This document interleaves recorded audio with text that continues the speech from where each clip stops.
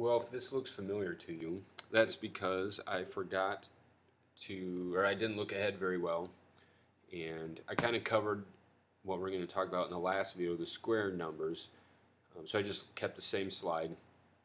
Unsquaring numbers is where this comes in down here, the square root.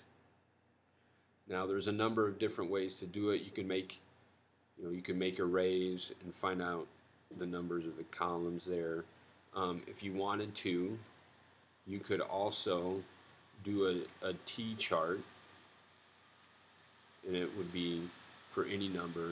So if we had 16, 1 and 16, 2 and 8, 4 and 4, anytime you would come up with a factor that there's only one of, multiplied by itself, that would be your unsquaring of the number. That would be the square root.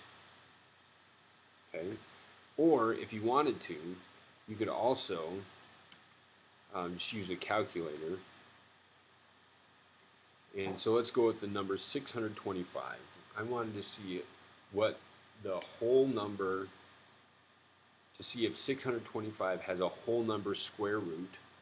So I'd enter the number in the calculator, hit the square root button, and it shows me 25. So the square root of 625 is 25. So that's how you unsquare numbers. You just find the square root of whatever number it is that you're looking for.